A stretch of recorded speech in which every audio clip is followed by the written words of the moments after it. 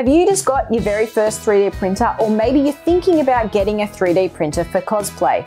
Well, in this beginner's guide to 3D printing for cosplay, we're going to be going over some of the very basic supplies you're going to need for your cosplay 3D printing. So let's get printing. Hi, Tracy here from Astrocyte Cosplay.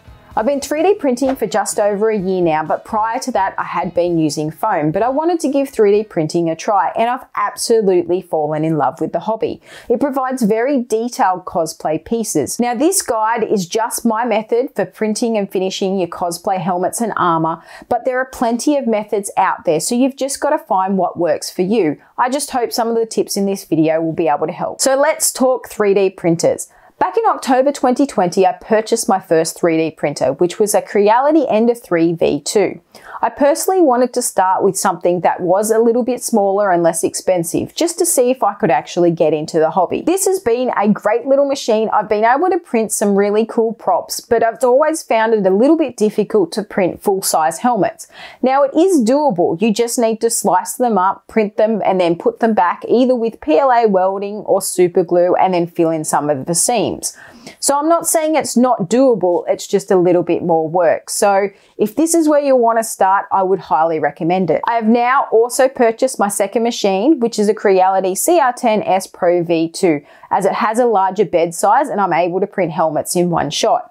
Now, I'm not saying that these are the best printers out there, but you'll see a lot of cosplayers using them as they are reasonably priced and fairly reliable.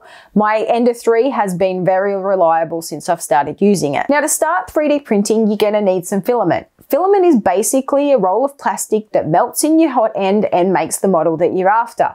There are many different brands and types of filament, being PLA, PLA+, ABS or TBU, just to name a few. Now, as a beginner, PLA or PLA+ are definitely the better ones because they're going to be the most beginner friendly. For ABS, you do need an enclosure as it has toxic fumes, and TPU, which is a flexible filament, has a whole other challenge. I have mainly used Sunlu PLA and PLA+, but I also have some eSun and some 3D PO, and they've all worked fairly well. I wouldn't say that there is some best filament out there. You've really just got to test them for your own machine and your own environment, because what works for you may not work for somebody else. So to get printing, you're going to need a 3D model or an STL file of whatever it is that you want to print. Now, there are plenty of paid and free files out there. You've just got to search for them. I will put in the description below a link to a video I did on the best sites for free files out there, so make sure you check that out. There are also heaps of paid files out there on Etsy, websites, Patreons. So if there's any of those that you're looking for, hit me up in the comments and I can let you know the best sites that I've found for that sort of thing. Now, you will find some of the paid files may be a little bit better quality. Once you have the file, you're going to need a program to slice the file so that your printer is able to read the code. Now, I use Ultimaker Cura for this, but there are plenty of other ones out there such as Prusa Slicer or Simplified 3D. You've just got to find which one works best for you. A lot of the machines actually come with their own version of a slicer, so you can also try that out. Another handy program is Mesh Mixer, which is also free, but it allows you to do various things such as cut up models for smaller 3D printers, add tubes for support into your models, or add pins. Now, there are plenty of different techniques you can use with this the further you get into 3D printing, and I have started a Mesh Mixer playlist, so make sure you check out that if you're after any little tips. Question for cosplayers: have you started 3D printing, or are you just thinking about getting into 3D printing? I would love to hear. Leave a comment below. 3D printing definitely comes with its own challenges, just like any other cosplay technique that you're going to learn. So it's not as easy as just loading up the model, walking away, and then your piece is done.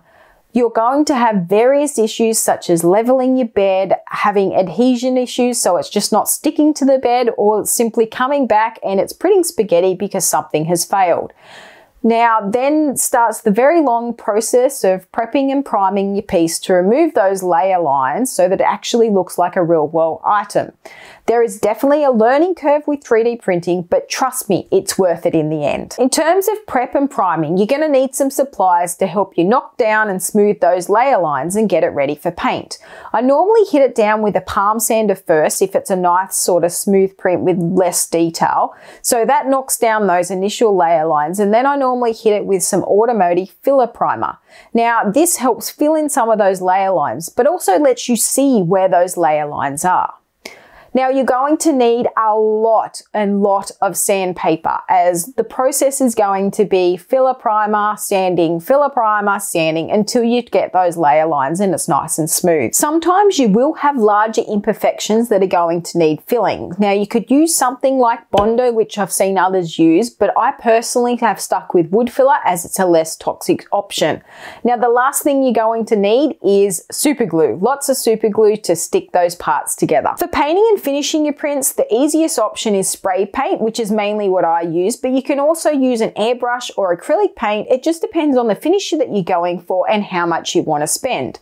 A nice clear coat is also a good idea. As with anything in cosplay, safety is really important. Please use those respirators that are rated for toxic fumes, for any of the spray paints or automotive filler primers, or even when you're doing your sanding, as you really don't want that dust in your lungs. Make sure you have some safety glasses when you're sanding or when you're removing any of those supports from your prints, as they can flick off into your eyes. Some disposal gloves are also handy for getting paint not on your hands, or if you're anything like me, when you're using super glue so you don't stick your fingers together. Now you know the basics of 3D printing for cosplay. Make sure you check out this video to go and grab those free files for your next cosplay.